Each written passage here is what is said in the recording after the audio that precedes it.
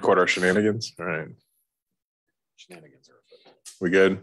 No, not yet. I haven't heard it. There you go. There it is. PowerPoint.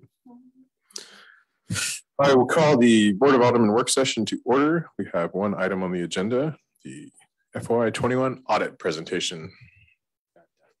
Dun, dun, dun. This? Yes. Okay. And hopefully we have fresh batteries. Awesome. Check this out. You got to point it over here. Right, John's head. Yeah. To the side, I think. Wow, it's work today, didn't it? Well, we almost got it perfect. So close. We need one of those IR extenders. Battery. The battery. It worked. I'll give you the mount. Okay. Hook it up to Chuck's treadmill and we'll charge it back up. All right. Well, thanks for meeting tonight. Our rates double after 7 and triple for waiting, so it'll be a cheap meeting. Sounds good. Quick introduction. I'm Harold Ray, signing director with Clifton Larson Allen. We've been working with this city since approximately 2014, 2015, somewhere around there. Doug Host is the principal on the engagement responsible for signing the audit. He's worked with the city's audit for several years as well. And because of the single audit this year, the audit over the federal funds, he was again involved with the audit. I've been with CLA for about the last 10 years, have about 13 years of public accounting experience, working almost all that time with local governments and nonprofit organizations. The other people on the engagement are Jordan Townsend and Steve Davis. So some required communications that go along with the audit. A couple of things to point out. The financial statements are on a modified cash basis. So the revenues and expenses that you see in the audit are based on when the cash is received and when the cash is paid. So it's not considered full GAAP or accrual basis statements. One modification is included for any long-term debt and capital assets that the city has. When it comes to the audit, the auditor's responsibility is to issue an opinion on whether the financial statements are presented fairly in all material respects. So what are some of the things that we look at? You know, the city says they have 12 million in cash. We're looking to make sure that the city has 12 million in cash. If you had 4 million in sales tax revenues, we're checking that as well. We'll go through expenses and make sure they're appropriately classified and those sorts of things. What an audit is not is a fraud examination. That's not the only purpose that we're looking at when we're coming in to do the audit. And it's not an opinion on your financial health. Our goal is to present the financial statements and show everyone that they're fairly presented and people can reach their own conclusions on your financial condition from that. As far as internal control communications, as we go through the audit, we do walkthroughs over key control processes, try to gain an understanding of your significant internal controls. If we note any deficiencies along that process, we'll look at them to see how severe they are. They can fall into a few different buckets. So you have material weakness with the definition there on the screen. There could also be significant deficiencies or other deficiencies in order from most severe to least severe. The first item on here is financial reporting. So essentially we're saying here that we assist the city with preparation of the financial statements, but ultimately we're not part of the city's internal control process. And those financials still, responsibility for those still resides with management and governments. This is something that you commonly see with municipalities of your size. One thing you could do is look at outsourcing that to another accounting firm to prep your financial statements, but typically that's not always a cost-effective approach. The second item, audit adjusting entries. If you look at that internal control communication, we highlighted the larger audit adjustments that we made. The first one was we were looking at repairs and maintenance testing. The city ended up identifying an additional $222,000 worth of capital assets through that process. And then we found an additional approximately $43,000 in capital assets after that review as well. The second item had to do with some miscellaneous payable accounts. We had an entry for just under $14,000 to correct some of those. The third item had to do with wastewater impact fees, reclassifying cash between unrestricted and restricted. So what happens when when someone pays an impact fee, it goes into a special account, and then those revenues can only be used for a certain purpose. As those funds are expended, it requires a manual adjustment to move that from the impact fee cash account to the unrestricted cash account as those projects occur. And the last item was to move the new Smithville Commons CID activity into a separate fund. Along with that, we're currently in process of doing an audit for that CID and hope to have that finished up in the next couple weeks.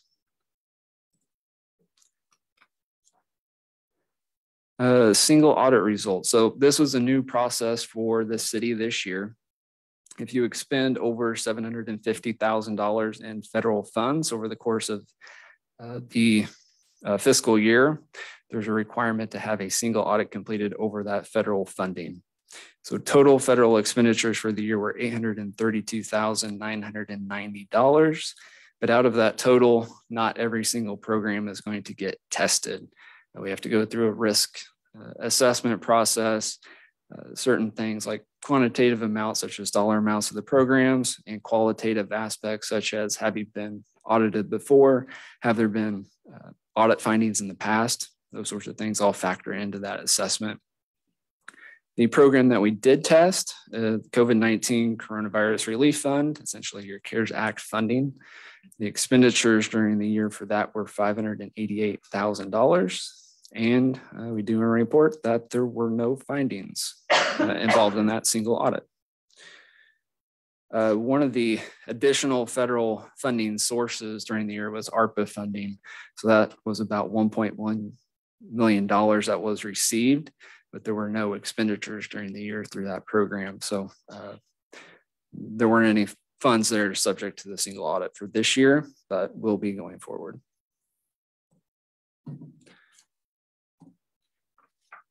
Next, I'll jump into some of the financial results. So all governmental funds, revenues, and expenditures. That's your general fund, transportation, sales tax fund, capital improvement fund, all of those different governmental type activities. It excludes the water and wastewater activity as well as the sanitation fund. So this just gives you a highlight of revenues and expenses the last 6 years. For 2021, overall expenditures did exceed revenues. You can see the total revenues there, 8.6, and expenditures of 8.9. From there, we'll start going in a little deeper in each one. As far as months of expenditures and fund balance, you can think of this graph as your reserve level. How many months could you operate without bringing in additional revenue? The lighter colored line there is across all governmental funds, and you're going to see more sways in that line just due to capital projects. So 2018, there were bonds issued. You see a big spike going up. The next year, you spend a lot of money on capital projects related to those bonds, so then it dips down. If you look at the general fund, just looking at those general activities, parks, police department, administration, those sorts of things, had a reserve level of about 8.5 months within the general fund. Typically, you'd say you want to see anywhere from 3 to 6 months. So it's a good, strong reserve position there.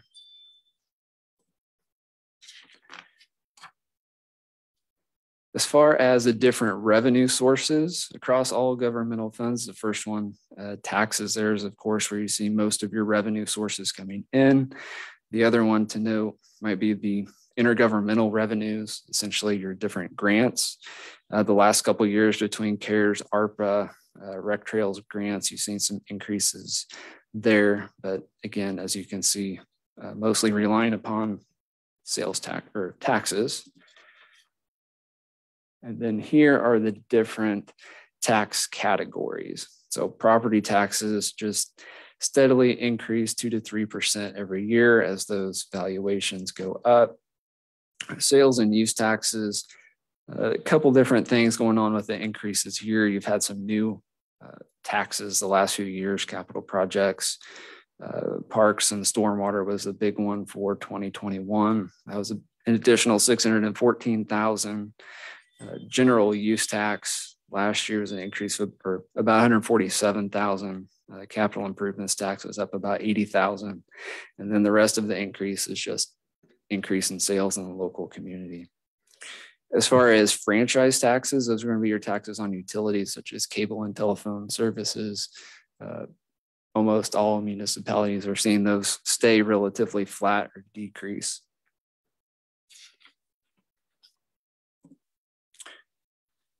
As far as expenditures by department, the general government or administrative type services have been right around $1 million the last couple of years.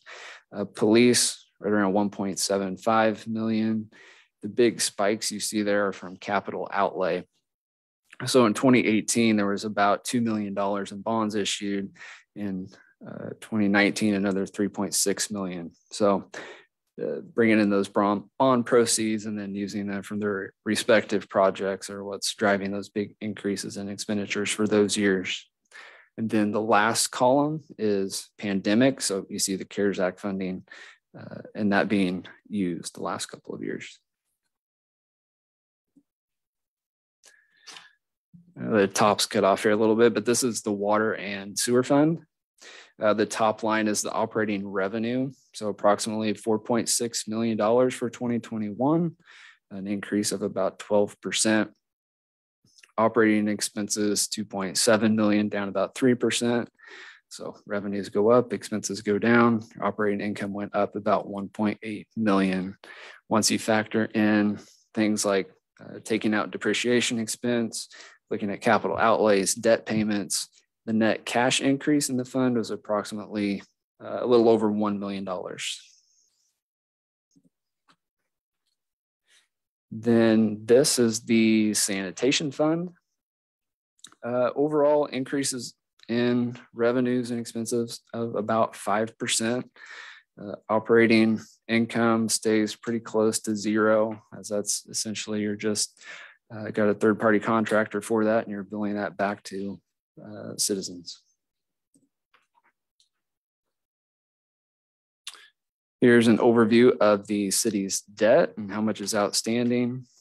In total, at the end of fiscal year 2021, was just shy of $14 million, $100,000 in a capital lease obligation for a street sweeper, general obligation bonds of approximately 5.7, and debt within the water and sewer fund of a little over $8.1 million.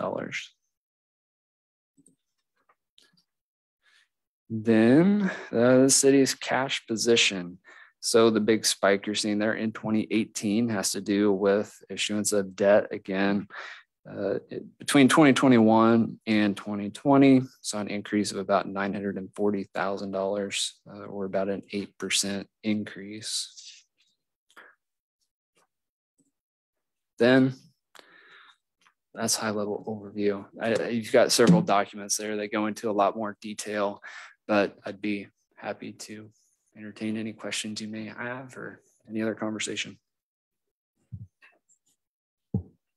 Any questions? Mayor, just one question. So this ARPA funds are relatively new to each municipality. My guess is you're beginning to audit these across different municipalities that you're hired for, correct? Yeah.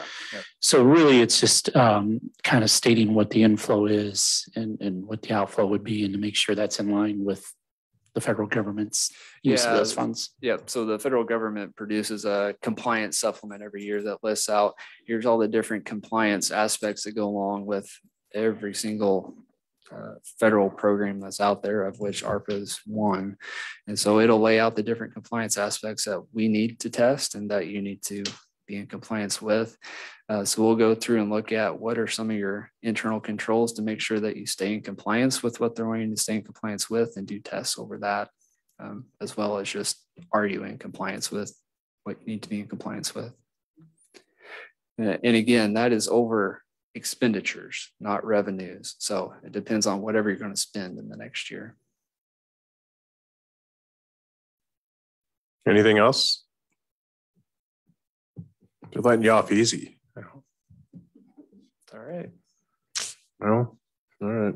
I don't know if that means I sufficiently confused everyone or what. So Very well put together as always. So. But anyway, there's my contact information. If you ever have any questions during the year, feel free to reach out, call, email, whatever you want to do. I'd be happy to talk through anything with anyone. So also thanks to Cynthia and Stephen for helping us out. Is this your second audit with us, Stephen? The first one was like your first week, right? Yeah. Much easier this time, right? You know, you at least knew what the boxes of paper were. He was trying to find financial records before he found the bathroom, I think. Yeah. That's okay. That's a good finance director. Thank you, Harold, for coming this evening, presenting to the board. Yep. All right. I'll entertain a motion to adjourn. Thank you. Do I have a second? There a second? All in favor of adjourning, say aye. Aye. Stand adjourned. Have a good night. We still be 9 o'clock, Chuck. I guarantee you Lawrence is still talking about agenda item number 3. One. I had an item on the agenda and I think that he left and went to a soccer game and still came back. Yep.